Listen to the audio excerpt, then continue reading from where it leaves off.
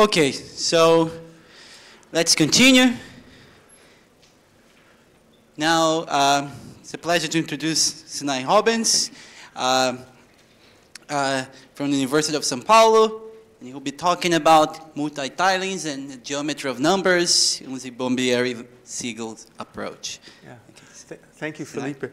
It's great to be back here. It's always fun to be back here. And I've traveled many countries, I think over 40 countries, and this is one of the nicest mathematical institutions I've ever seen. It's always very friendly. And so for today, the topic is a little bit mixed. This is joined, I should say, with my recent PhD student. Michel just finished his PhD with me at USP.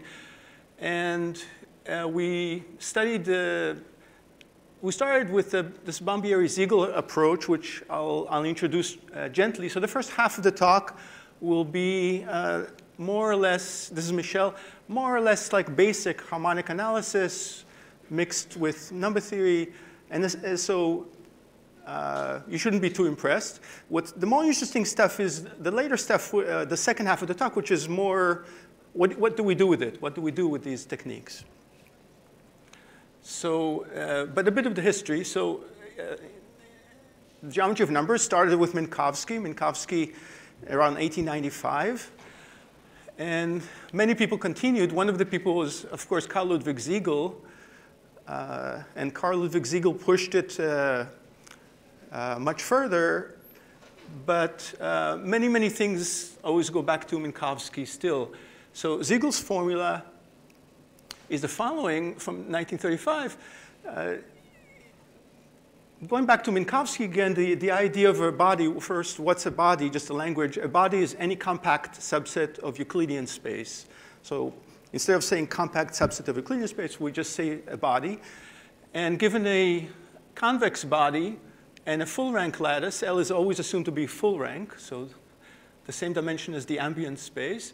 If the only lattice point of L in the interior of the difference body, the same as Gugu talked about, here we put a 1/2, we dilate by 1/2, so you shrink the body by a factor of a half first, and this is called Minkowski symmetrization. And so if you do this, if the only lattice point in the interior is the origin, then we have the following formula due to Siegel, Carl Ludwig Siegel. And an immediate corollary is Minkowski's formula, which says, so I should remind you, so Minkowski's first theorem said that if the only lattice point, the same condition,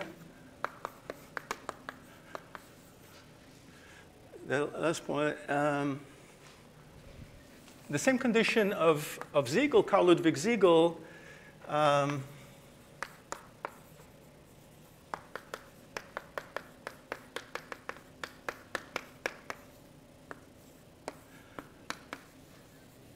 if the origin is the only lattice point in 1/2 p minus 1/2 p, then Minkowski said that 2 to the d times the determinant of the lattice is greater than or equal to the volume. So this is Minkowski's first theorem back in the late 1800s, beginning 1900s. And there's kind of agitado, there's a kind of a saying, whenever you see an inequality, it's always interesting to see when equality happens. So what are the error terms? So if you look at Minkowski carefully, if it's greater than or equal to, then what is the error term? Can you give a precise, if it's greater than or equal to for every convex body, what is the error term in terms of the convex body and the lattice? And so the error term was given explicitly by Siegel, and it's exactly this series over the dual lattice of using the Fourier transform. So very naturally come in the Fourier transforms of the bodies into the picture in giving the error term to Minkowski's first theorem. So a lot of this, so we want to motivate this by introducing more general identities than Siegel, and then saying, OK, now there's an inequality, or rather, so now we're going to go backwards. We're going to generalize this a little bit, and then say, what's an inequality that we can get? And there's a very easy inequality using the same idea. So Siegel implies Minkowski in 1 second, right? But now we can say, can we characterize the bodies which give the equality case? So those bodies classically which give the equality case, as we'll see in a second, are characterized by something called tiling and multi-tiling space by translations of the body.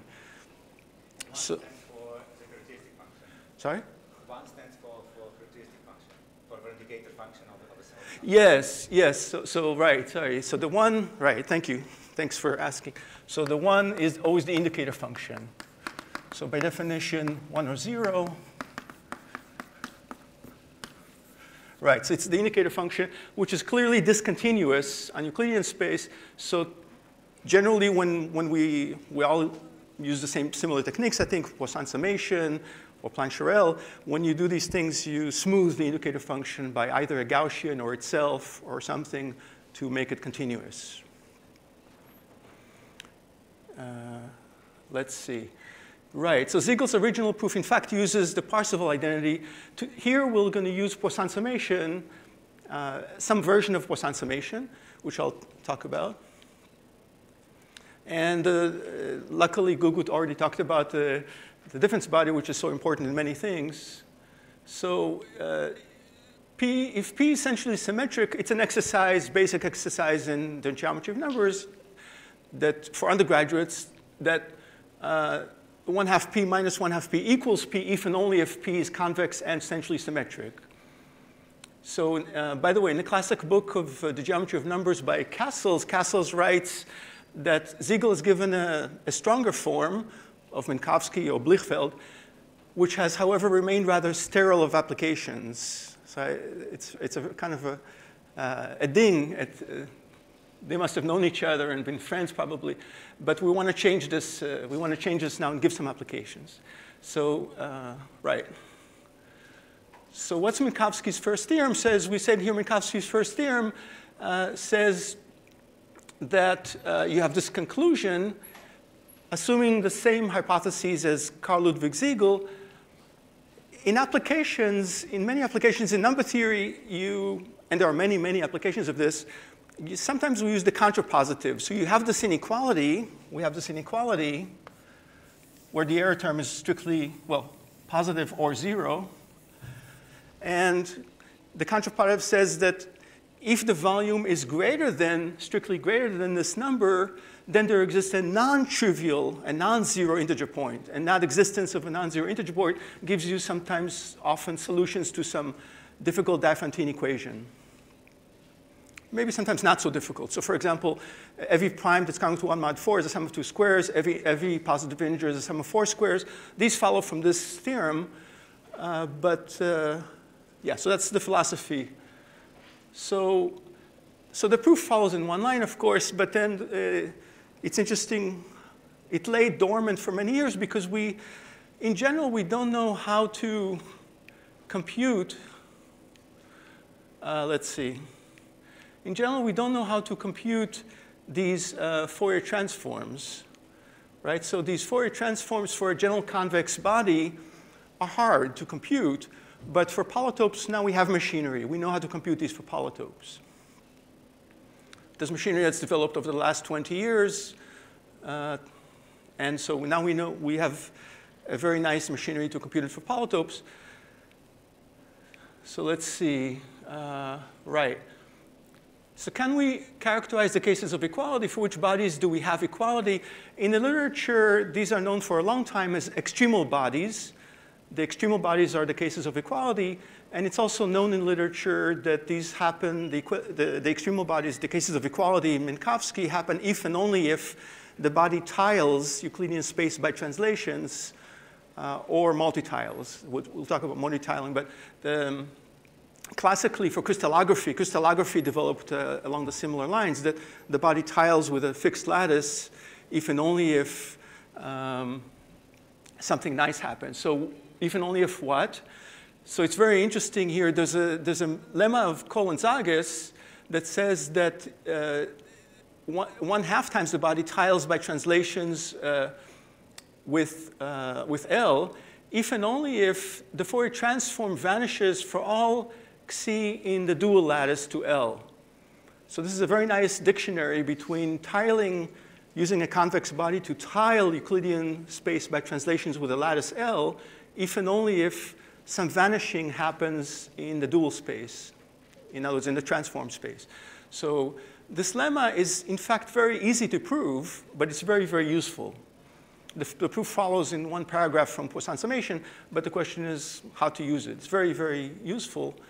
And so it tells us immediately that some nice geometry happens with, symmetric hexagons tiling by translations, etc., if and only if the Fourier transform of this body vanishes on the dual lattice to the lattice of translations. So the lattice of translations is going to be the lattice generated by these two vectors.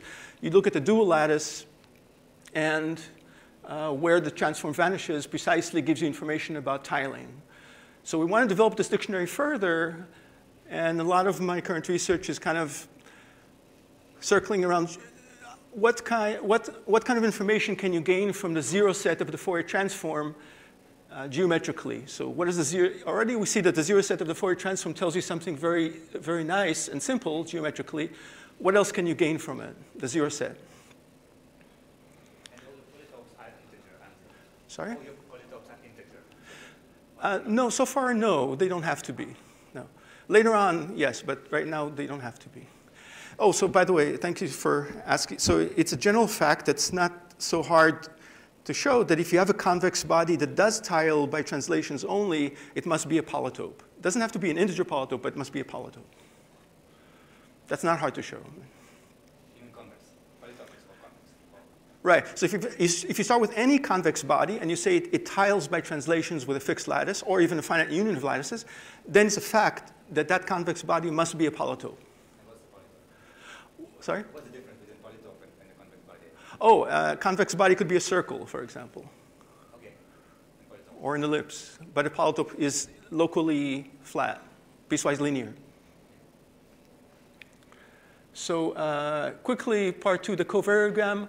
This is, again, Gugu talked about similar things. This is a kind of a statistical approach, but it's a very well-known approach. Given a convex body K, for example, a ball, you look at K intersect K plus X for all X, and this is called a covariogram. Sometimes it's called the autocorrelation.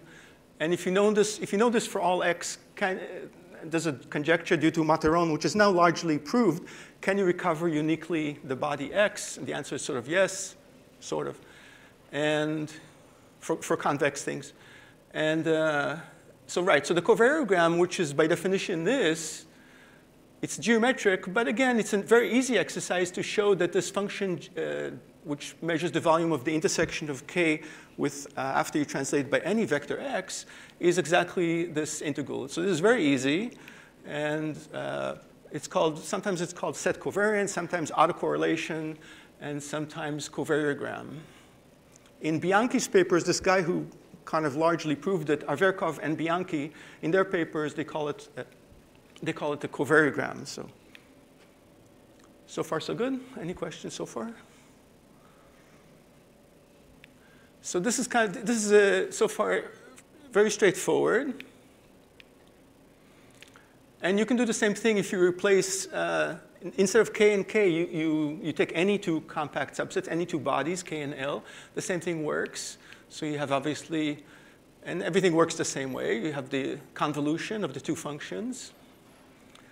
And so the idea is to apply, one idea is to apply Poisson summation to the convolution. You could also use Plancherel, but let's apply Poisson summation to the convolution and see what happens. So part 3, let's see. Part 3 starts with Bombieri. So 1962, Bombieri is 22 years old, and he proves the following. So let's see. He proves that if you now look at the theorem of Carl Ludwig Siegel, remember the hypothesis was that the only lattice point inside the difference body should be the origin. So now remove the hypothesis completely and allow any convex body, Q, compact. In fact, it doesn't have to be convex anymore here. Yeah, just compact, anybody. And let L be a full rank lattice. Then you have this extension of Minkowski. So this extends in a nice way, in a very direct way, Minkowski. And if you do have the hypothesis that the only lattice point is the origin, then this left-hand side reduces to this left-hand side. Let's see. So let me put up again. Let me go back. So this is Bombieri's extension of Siegel. So let's call the Bombieri-Siegel approach this approach of using this as a starting point. So everything up until here is fairly straightforward harmonic analysis, pretty straightforward. Now the question is, what do we do with this tool? How do we use it? So this is very nice, I think, and extends Siegel in a very nice way. Bombieri used it to approach something called the Minkowski conjecture on products of linear forms over the reals, whether there exists an integer point that gives you a nice upper bound on the product of linear forms. But for here, let's use it for something else. And this is the Materon conjecture we mentioned, whether the covariogram uniquely determines the body. It's sort of, let me see. So it's sort of done. By now, it's largely proved by Averkov and Bianchi. I won't get into the literature because it's scattered over many, many papers over many years, many partial results, and some for non-convex, some for convex. But there are counterexamples for non-convex things, and then for convex things, it's largely true. But let me, if you're curious, there's a nice survey paper about it about a year ago, 2 years ago, by Averkov and Bianchi that gives you the state of affairs. There's some still open things, but largely done. So let's see. So now, so this is just to be called the definition of the Fourier transform. I'm going to, let's see, this. Yeah, so I'm using this definition of the Fourier transform. The same definition probably all of you use, but sometimes people use, they put the 2 pi's somewhere else. I just wanted to get the definition straight. And let's see. Let me go to part 4, right? A variation of Poisson summation. So let's see. This, how does this? Let's see. OK, so given any let's say, compact set K, the Poisson summation formula holds, if it holds for the convolution of the indicator function of K, convolved with the indicator function of minus K, we'll call K an admissible set or a nice set, and F will be called an admissible function or a nice function. And let's see.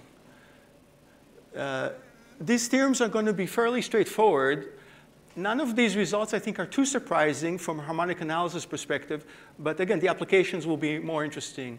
So if you have 2 compact sets, A and B, such that they're both in L1 and in L2, and such that they're both bounded functions, F is compactly supported on A, and G is compactly supported on B, then for any function, then you have the following. The convolution is an admissible function and also continuous. You have this, we have this Poisson summation formula for the convolution. And more interestingly, we have this 3, which extends a little bit Bombieri. It's not a big extension. It's a very tiny epsilon extension. But later, a more interesting extension will be exactly what do we sum over in this finite sum. It's a finite sum because A and B are compact. So after some sufficiently large N, the end will take you away from intersecting it A and B. But so it's finite. The left-hand side is a finite sum, but finite over exactly what set. So we'll give a precise description over the index of summation here in N. So far, so good? Again, this is a basic harmonic analysis, but maybe kind of cute. The Poisson summation formula that we use, I think we're all very fond of Poisson summation, but this was a little bit different, that it holds for a function f which is compactly supported, continuous, and such that its Fourier transform is L1. Okay. Let's see. Okay, so consequences. So I think this part is more interesting. What do we do with these tools?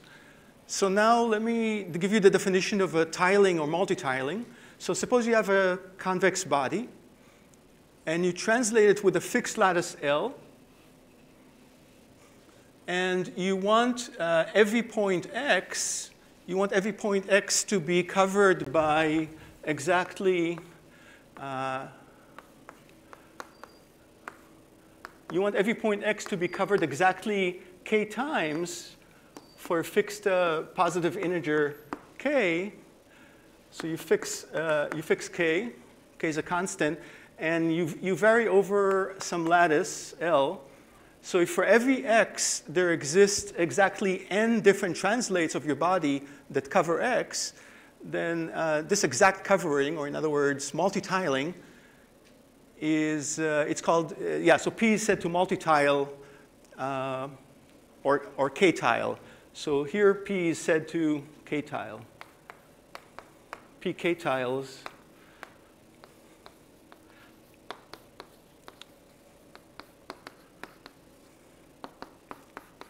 It k-tiles the space if this is true for almost all x. Obviously, it's false for x in a boundary of P or translates of the boundary, but it's true for almost all x.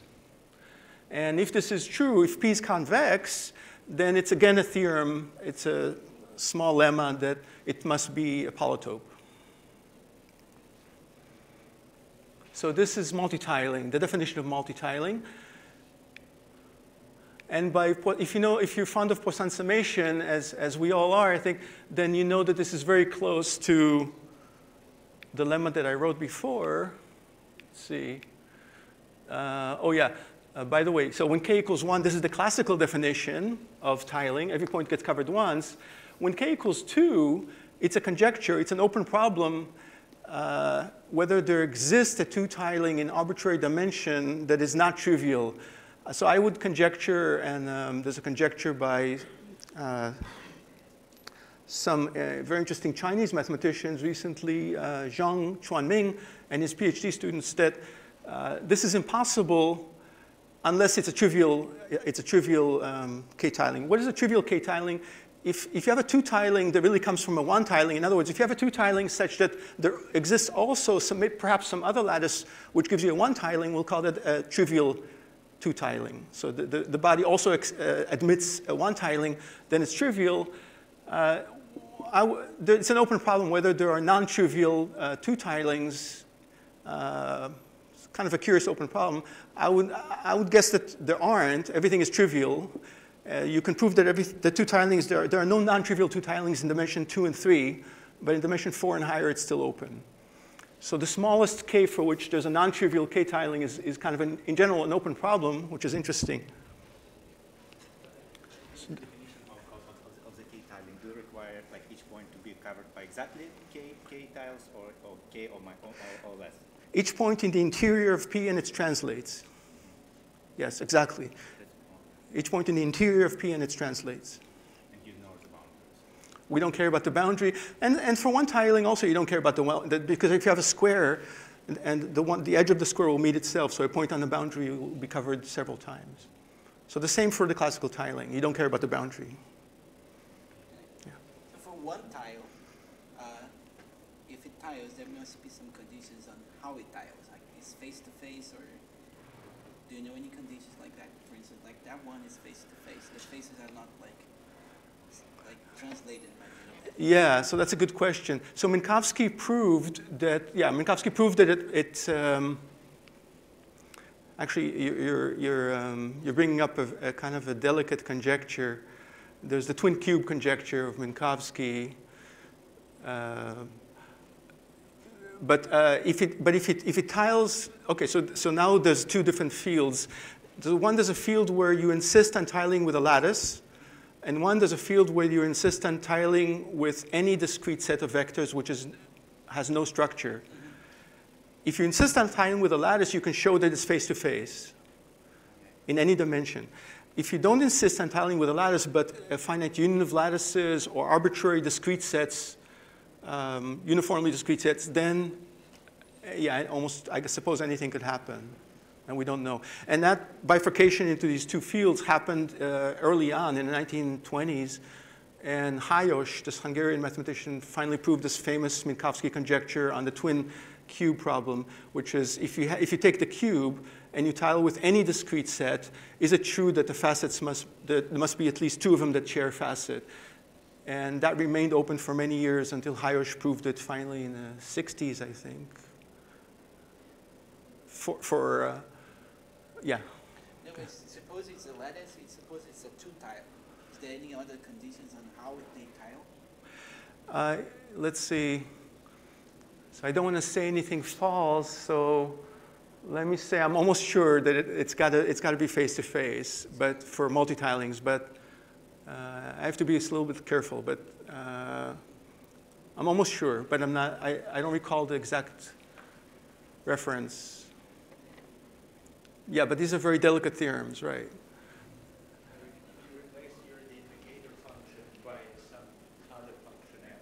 Is some close to indicator, is it known that such things exist? Of what Felipe is asking, you mean, or? No, but I mean, just this k-tiling, like some approximation. Yes. Yeah, so that's a very nice question. So it is. So a generalization of k-tilings, instead of the indicator function, if you replace it by a nice function f, where you define nice to be L1 or something, or some other properties, then it's called k-tiling with a function. And there is some theory on the zero set of the Fourier transform. So the zero set of the Fourier transform of f will tell you something about it as well. Right, or some people might call it weak forms of tiling. And then if you go from weak to strong, that's one direction people have taken, yes. It's developed. The Mihalis Kolentzakis developed it, and then other people since.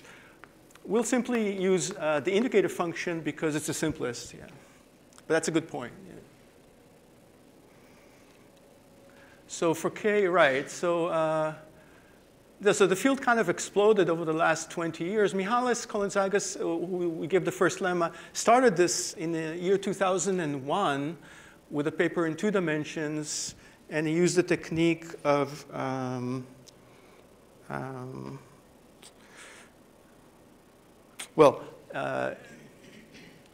yeah, let me go on.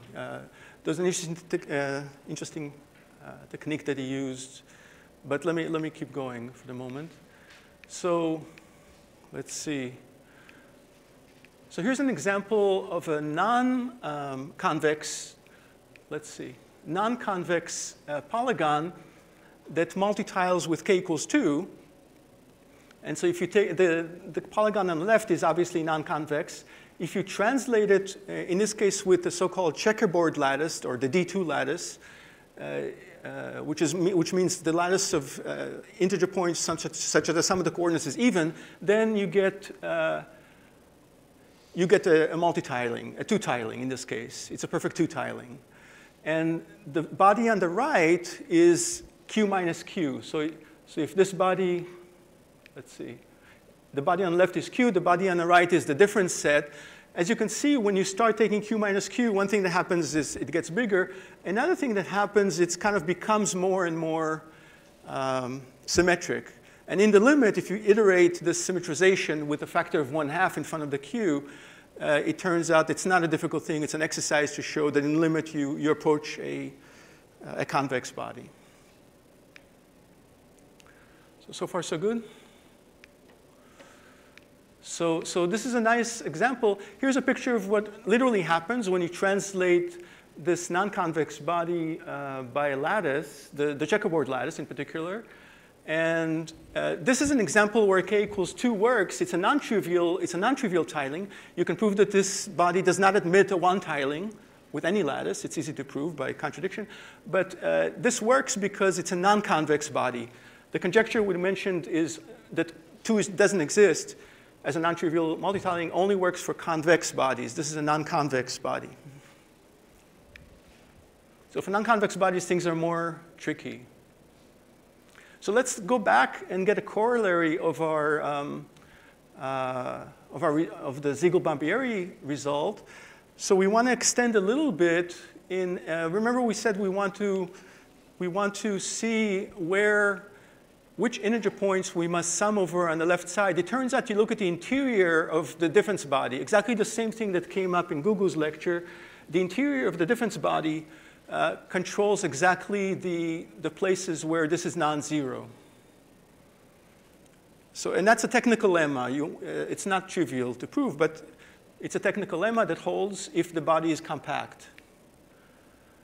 And so let's see. So we get a lower bound. So this lower bound corresponds roughly to Minkowski's lower bound, but now you don't need this hypothesis anymore. And Minkowski, just like in Minkowski, it was true classically. It was known by Lavka. I think Lavka proved it first many years ago. Lavka proved that you have equality if and only if the body translates, is a tile, tiles Euclidean space by translations with a lattice. Here, you can ask the same question, which bodies achieve the equality case? So it turns out here we proved recently that they achieve the equality case if and only if the body Q multi-tiles for some k.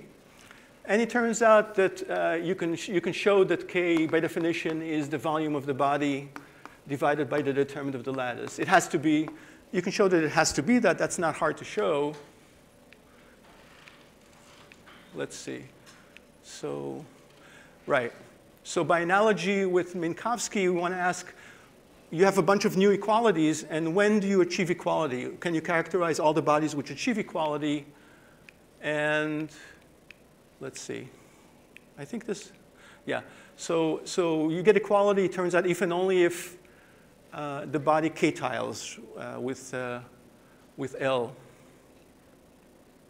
Sorry, there's a typo. K-tiles with the dual lattice. I'm sorry. K-tiles with the dual lattice. The dual lattice, just for the sake of, it's the set of all points in Euclidean space such that the inner product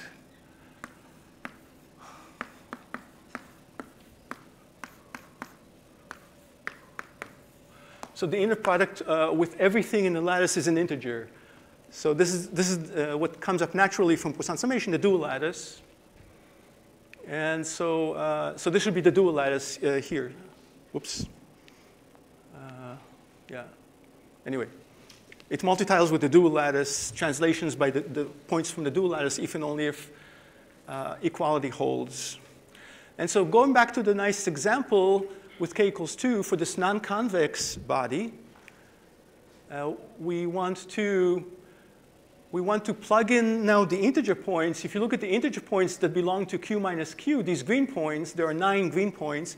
These 9 green points exactly are the points on the left-hand side of the sum of the covariagram over the lattice. So these are the green points. These 9 green points are control now what's happening in that identity, in the inequality. And in this case, the inequality will become an exact equality. So let's see. I'm not sure why it's, maybe the battery. OK. And again, this is the picture again. I'm only putting the picture twice because it took me 4 hours to paint it. So it's fine. OK, so now let's continue. Oh, by the way, there's more corollaries. So this is another corollary of this technique. let's see. So this corollary gives you a new formula for the square of the volume of a compact set in terms of the right-hand side, assuming that if you take a compact set Q, compact body Q, it doesn't have to be convex, such that there's a sparse lattice such that when you translate it by the lattice vectors, it doesn't intersect itself, nor does it intersect itself when you translate by x. So for any x, you translate Q by x, Q plus x, and you also translate Q plus x by L, so Q plus x plus L, a little L in the lattice, and all of those translates will be mutually disjoint. Then you have this formula. This is not maybe, the right-hand side is, again, maybe too difficult in general, but the more interesting thing, I think, is an extension of this to two compact sets, this product formula. So this product formula for the volume of two bodies, I think it's similar, but it's more interesting because I think this might have more applications. I'm trying to use this. For example, there's a famous open problem, Mahler's conjecture. Mahler's conjecture for the product of the volume of A with the volume of the dual of A, when A is a convex body containing the origin, let's say. So the product formula is bounded from below by some nice constant. It's still an open problem, very famous conjecture of Mahler, Kurt Mahler.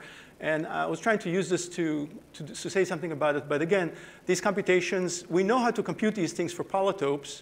So if you put a simplex here, if A is a simplex and B is the dual simplex, then these have closed forms, but it's a mess, right? So you have to deal with this mess somehow on the right-hand side.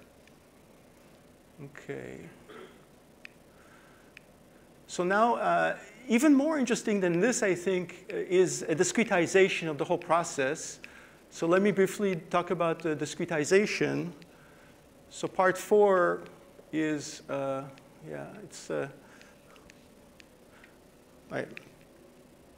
right. So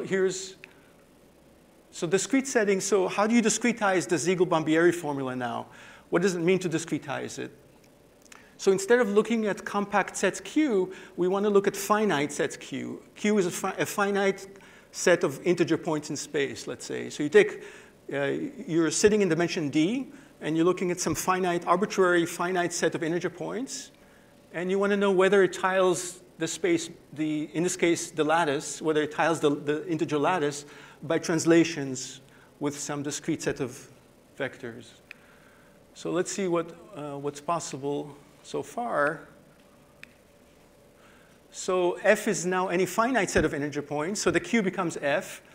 We're going to thicken up the integer points by putting a square centered around each integer point. OK, so center a little epsilon square. And now this epsilon thickening, we'll call it an epsilon thickening. It has a positive measure, so we can take transforms on the right-hand side. And we do that. And it doesn't really matter for this picture if you epsilon thicken it by spheres or cubes. Cubes have a nice Fourier transform. So do spheres, J-Bessel functions. But cubes are kind of even nicer in some sense. So we used cubes. And now we'll look at let A be the union of these cubes. And let epsilon be strictly between 0 and 1. Then the cubes don't intersect themselves because the cubes are centered at these integer points that belong to the finite set F. And now you can apply these techniques to this thickened finite set of integer points. And so, so here you have 9 integer points. The square point, the circles, the black circles, that's F. And now we want to know, given F, does it exactly tile the integer lattice by translations with some discrete set of vectors belonging to the integer lattice, of course. And for this, it's not obvious in general, but for this you can. For this it does. And we want to get similar inequalities and just study the equality case. And so using these techniques, let's see. So what is our discretized Bombieri-Siegel formula? You take a finite set, F, you thicken it, you apply the technique, this kind of extended Bombieri-Siegel formula to this thickened set, and now this is for a fixed epsilon. And now on the left-hand side, after the smoke clears, you get exactly this finite sum, and everything is an integer now except epsilon. So everything, the size of these sets are integers. And so you have a bunch of integer points, and you sum these discrete autocorrelations, and you get this formula. And on the right-hand side, you get, remember, A is the thickened finite set of integer points, but you take the transform. And now because it's a cube, the Fourier transform has a nice formula as a product of sinc functions, and so you can sort of do a little bit more. And so after the smoke clears, let's see. You want to, let's see. Right, so now you have this formula, the analog of Siegel. And by the way, I think there's a typo here. One of these epsilons is in the wrong place. OK, so there's a typo with the epsilons, never mind. But it's essentially that formula. And now you want to apply this formula to tell you something about any finite set of integer points tiling or multi-tiling the integer lattice by some lattice of translation vectors. So if you notice the right-hand side, again, these are all non-negative. They could be 0, but in general, they're non-negative. So trivially, the left-hand side is greater than or equal to this 0 term. This is the 0 term of the sum. We took out the 0 term. It's like the volume. So this is the volume. It's the 0 term. And so if this Fourier transform vanishes identically for every c in a dual lattice, you just get equality. You get that this is equal to this. So you get a universal inequality with equality if and only if these Fourier transforms vanish for every c in a dual lattice. And so, right, so you get these, so you get this corollary. Let me go back to, so you get this corollary that the left-hand side of this discretized Bombieri-Siegel is greater than or equal to this factor. And the analogous k for these discrete, now P is a finite set. In this discretized case, the analog of k is the number of points, the number of integer points in F. So that's the analog. K necessarily has to be that. So the k is hiding in the right-hand side. It's really k times the size of F. And so again, what are the extremal bodies? In other words, what are the finite sets of integer points F that achieve equality? And as you can guess now by analogy, it's true that it's going to be exactly those finite sets of points F that multi-tile by translations with the dual lattice. Sorry, with the lattice, because we're doing the integer lattice. The dual of the integer lattice is the integer lattice. So, right, so that's what happens. So we have this, we get these 3 equivalent conditions. Let's see. We get these 3 equivalent conditions that starting with any finite set of integer points F, it multi-tiles the integer lattice with some proper integer sublattice, if and only if any of these 3 conditions hold. This condition is what we saw before, analogous to what we saw before, but now F is a finite set. This condition is the definition of multi-tiling by translations with L. And this is a vanishing sums of characters condition. So remember that you have a finite index, L is going to be a finite index sublattice of the integer lattice. And so the dual lattice has basically some rational, it's a rational matrix image of the integer lattice, and it has a fixed denominator.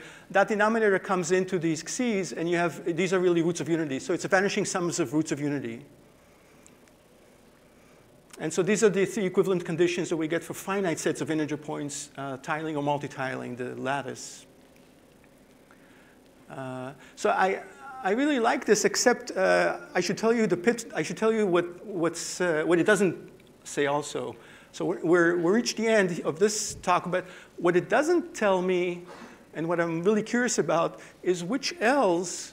If you give me a finite set of integer points, let's say those 9 points, or you give me 1,000,000 integer points in dimension, even in dimension 2, you give me 1,000,000 integer points scattered, how do I know which lattice to use to check if this tiles the 2-dimensional integer lattice or not? This doesn't tell you, it tells you if you have a candidate lattice, then you can check any of these conditions. But how do you discover the lattice, which it should, even if somebody tells you, OK, here are 1,000,000 integer points in dimension 2, I'm going to tell you that there exists a lattice. How do you know it exists? I don't know. It doesn't tell you how to find a lattice. So that's another direction which I think would be very interesting. Okay, so this is, let me kind of finish there. So further directions, this is a conjecture that I just made recently about the zero. It's related to the zero set of the Fourier transform of the body, but let me skip this conjecture for now. This is the k equals 2 conjecture we mentioned before, that for convex bodies, now compact sets Q, it's an open problem whether there exists a non-trivial two-tiling above dimension 3. Also, yeah, Materon's conjecture is largely proved. Another thing is you can easily show if you start with the Minkowski-Siegel formula, sorry, the Bombieri-Siegel formula, you can easily show that you get the closed forms for the Riemann zeta function at even values. That follows easily from that formula. How you can pick some very simple bodies like a triangle, take a nice triangle or a simplex, integer simplex in dimension D. You brute force compute the Fourier transform. On the right-hand side, you get the sum of Riemann zeta values very quickly. So, but you get the sum of Riemann zeta values at the even integers because you get norm squares. Remember, you get the sum of norm squares in the Riemann-Siegel formula on the right-hand side. Those squares give you the Riemann zeta function at even integers because of the squares. An interesting question is, can you get the Riemann zeta values at the odd integers by maybe taking non-convex things, non-convex bodies, taking their Fourier transform? Maybe the squares will cancel magically and you get the... So it would be very interesting to try to recover formulas for the odd zeta values by perhaps taking non-convex bodies in d dimensions. Okay, let me finish there. Right.